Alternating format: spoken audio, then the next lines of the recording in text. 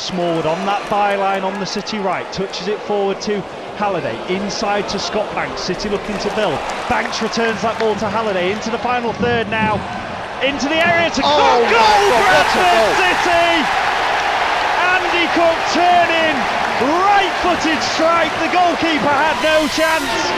And Andy Cook, with his 7th goal of the season, give the Bantams the lead. Brilliant return ball to Brad Halliday, who under pressure got the cross into the area, and Andy Cook from around 7-8 yards out, well, turning on his right foot. He doesn't miss those, Andy Cook. He doesn't need to be asked twice.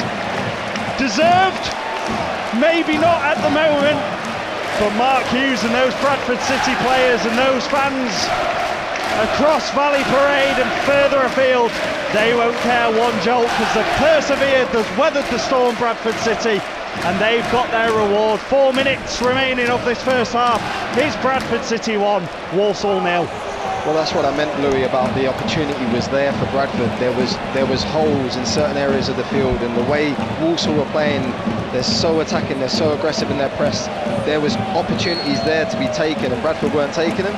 In that instance, honestly, if you take that goal back, that was an unbelievable team goal, because Smallwood's movement with Levi Sutton in the build-up to that goal was fantastic. Scott Banks comes in off the line, Halliday gets round him, literally textbook football. It was a beautiful, beautiful goal.